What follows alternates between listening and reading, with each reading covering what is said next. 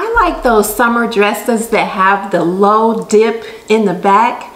Well, I found a website that shows you exactly how to make a dress like that, and I want to share it with you. So I saw this picture online and I clicked on it.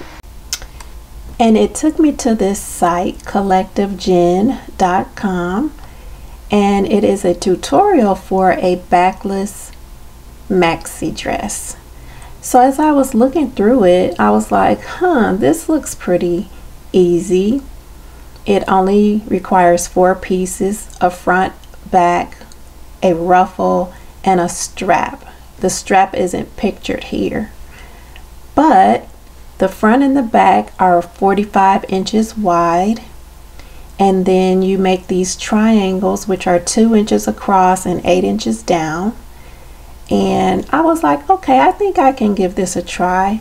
And I think what I want to do is make the front and the back piece the same. So instead of having a full cornered off piece here, I'm going to make this side have the same triangles as the front piece. So I'm essentially going to have 2 front pieces, and I'm going to put them together and make one dress. The ruffle says to make it at least 3 times the dress hem, and I've seen ruffles that are a little less than that, so I guess it's, you know, kind of your preference. The strap that goes through the front and back of the dress is 45 inches long, but the directions do say that the length of the strap determines how low the dress will hang in the back.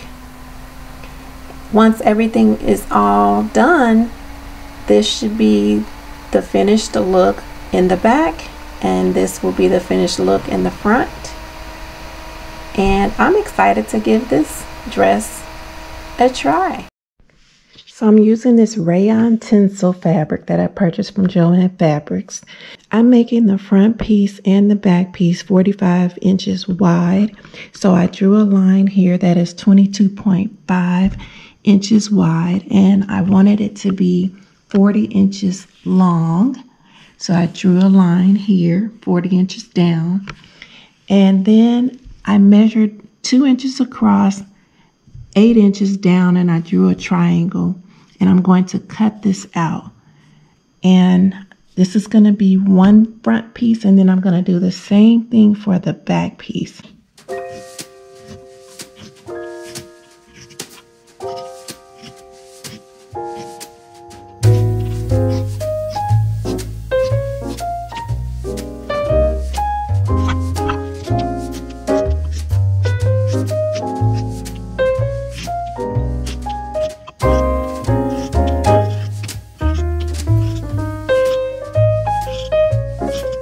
Now, after I cut out the other piece, then I'm going to take this edge here and clean it up. So I'm going to fold this back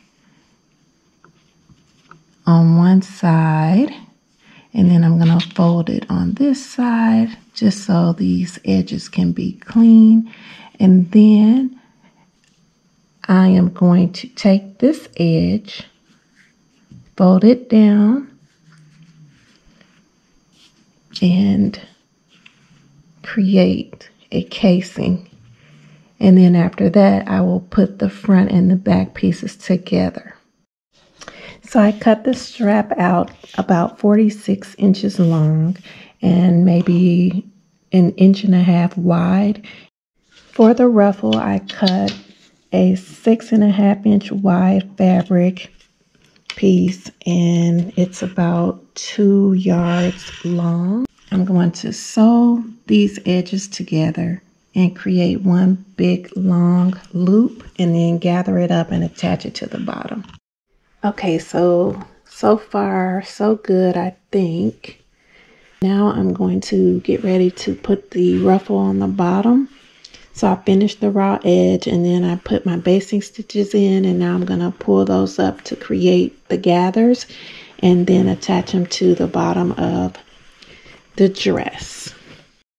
Okay, the dress is all done. I just need to put this on so you can see what it looks like.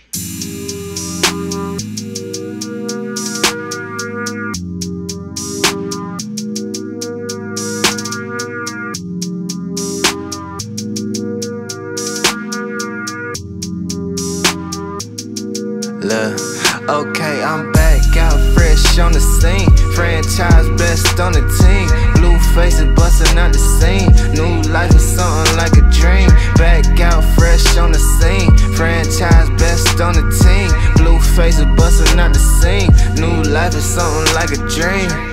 I am so happy with this dress. I love it. Not only was it easy to put together, but it is extremely comfortable to wear. Before I go, I want to leave you with a love share. So California has an inmate firefighting program where inmates can actually help battle wildfires.